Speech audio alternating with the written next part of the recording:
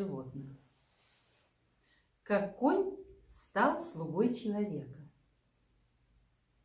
В стародавние времена, давным-давно, животные не служили людям, а жили на свободе.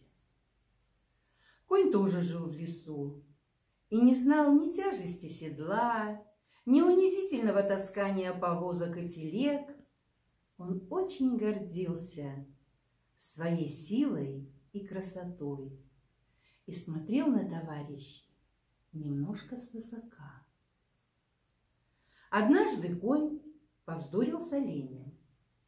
Каждый утверждал, что именно он самый быстрый бегун в лесу.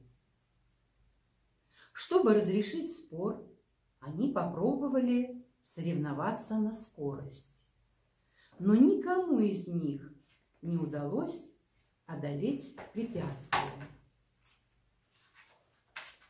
Олень отнесся к этому спокойно, но рассерженный конь обратился за помощью к человеку. «Я хочу обогнать оленя, но мне это никак не удается». «Что ж, я тебе помогу», — сказал человек. Он вскочил коню на спину, наклонился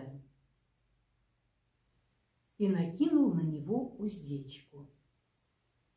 Он пришпорил коня, подсказывал ему правильное направление, помогал обходить препятствия, и, наконец, конь одержал победу. Побежденный олень удалился в чащу, а конь торжествовал. «Спасибо, спасибо тебе большое», — сказал он человеку. «Я тоже твой должник и не забуду об этом.